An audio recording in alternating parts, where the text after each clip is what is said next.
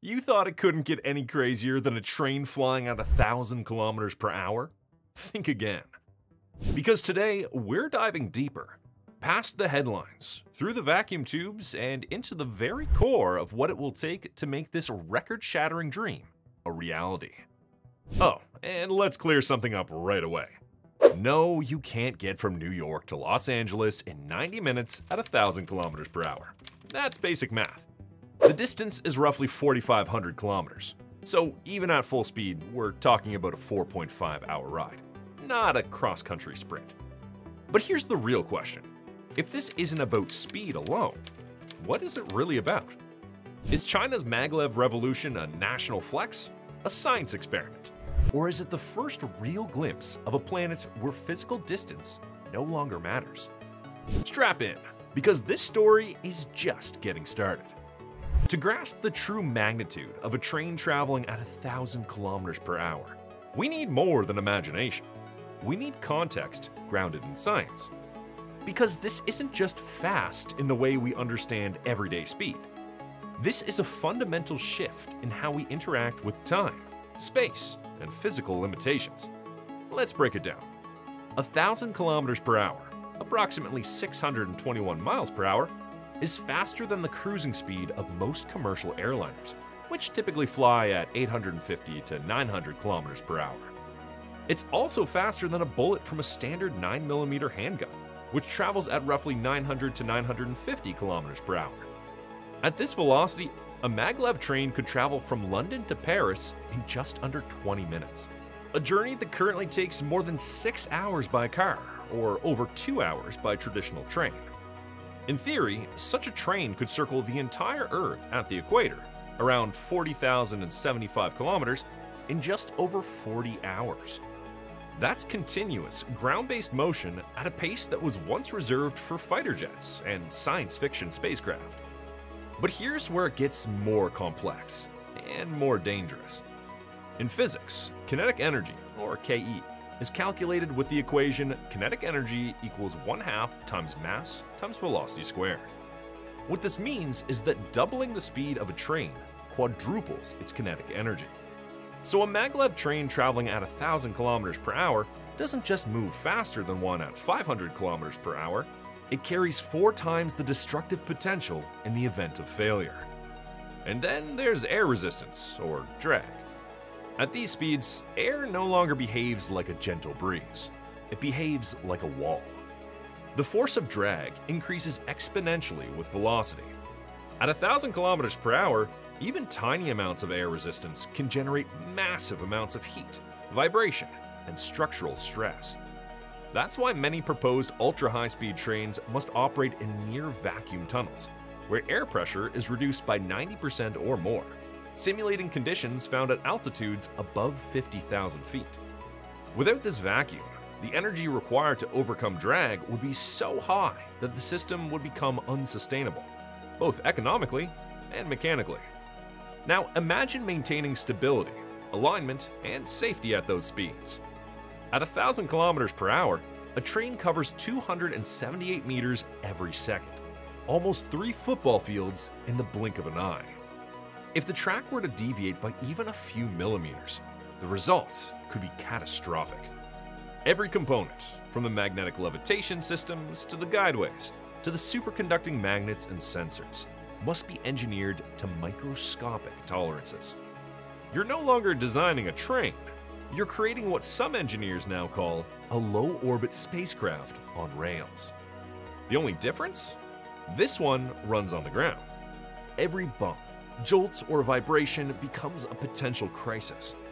The system must handle thermal expansion, seismic activity, electromagnetic interference, and even atmospheric conditions, without fail.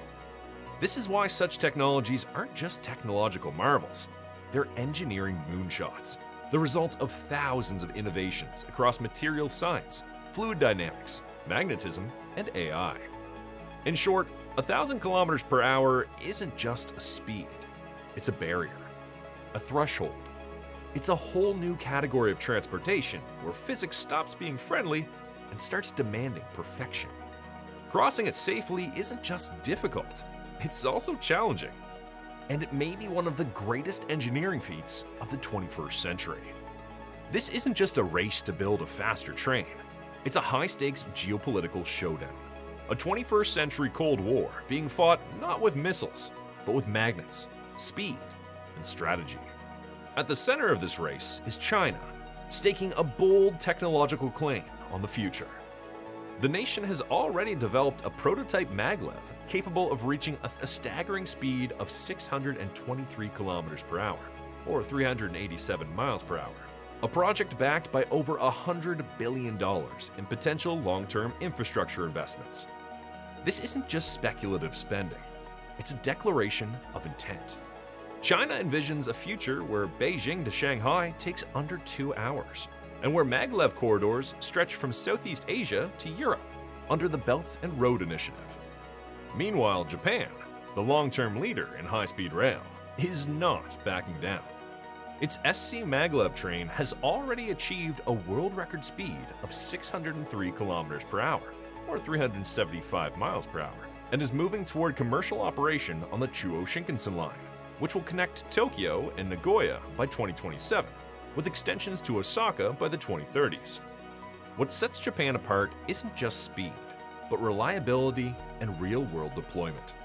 Their Maglev isn't a lab demo, it's happening. In Europe, the strategy diverges. Rather than chasing top speed, the European Union is investing in network integration, sustainability, and scalability. Countries like Germany and France are expanding and modernizing their conventional high-speed rail networks, which are already among the best in the world. While Maglev remains experimental in the region, Europe is positioning itself as the leader in green, connected rail mobility, not just raw performance. And then there's the United States, a country that pioneered air travel and the interstate highway system, now noticeably absent from the high-speed rail frontier. While private ventures like Virgin Hyperloop and Elon Musk's Boring Company once made headlines, most have fizzled or stalled. With no national Maglev strategy and limited high-speed rail infrastructure, the US remains a spectator in a global technology revolution.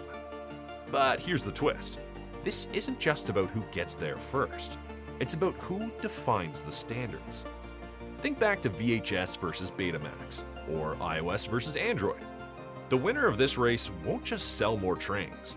They'll set the global regulatory framework, the manufacturing ecosystem, and the interoperability protocols that everyone else will follow. Whoever builds the dominant system gets to write the rulebook for 21st century transportation. So yes, this is more than a train. It's a strategic platform, a diplomatic tool, and potentially a techno-economic weapon in the shaping of the future global order. To understand how this machine moves at jetliner velocities without ever leaving the ground, we need to break down the 3 revolutionary technologies that make it possible. Number 1. Levitation, floating on magnetic fields. The foundation of the Maglev, short for magnetic levitation system, is its ability to float the train above the track, eliminating physical contact. This is achieved using superconducting magnets, often cooled to ultra-low temperatures with liquid helium or nitrogen. These magnets generate powerful, stable magnetic fields that lift the train a few centimeters off the guideway. The result? No wheels, no friction, no mechanical resistance. At these speeds, even the smallest source of drag can be catastrophic. Magnetic levitation solves that, silently and efficiently. Number 2. Propulsion, riding a railgun. Once airborne, the train is propelled forward by linear synchronous motors embedded in the track itself. Think of it as a railgun you can ride. Instead of rotating like traditional engines, these motors use alternating magnetic fields to pull and push the train forward at incredible acceleration rates.